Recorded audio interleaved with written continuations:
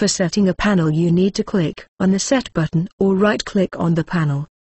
After this, the setting dialog will appear. The first step to set a regular input-output panel is to edit the name of the panel. Then select the corresponding option and click on the Next button. You can set the input source for an input-output panel by choosing between Video Device, NDI, UDP, SRT. If you choose Video Device, you can set a decklink or intensity card as a source, and you can set the input and the video mode. If you choose NDI, you can scan for NDI sources and choose one of them from the list. If you want a new DP/SRT source, you need to choose between the type, UDP, RTP or SRT, then fill the required IP and port fields, and after that you can scan the stream.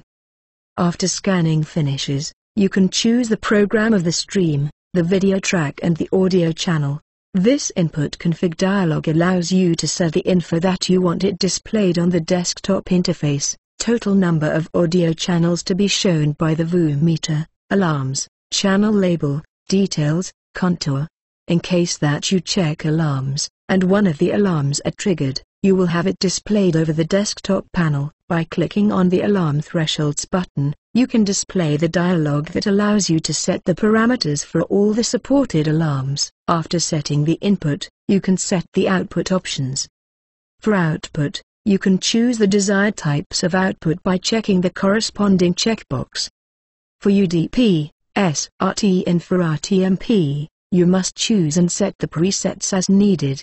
You can choose to have the VU meter superimposed over the output image. A panel with alarm displayed over the preview looks like the one pictured here. You can choose the audio pair channels to be monitored. The panel with active audio will show the audio monitor button in yellow.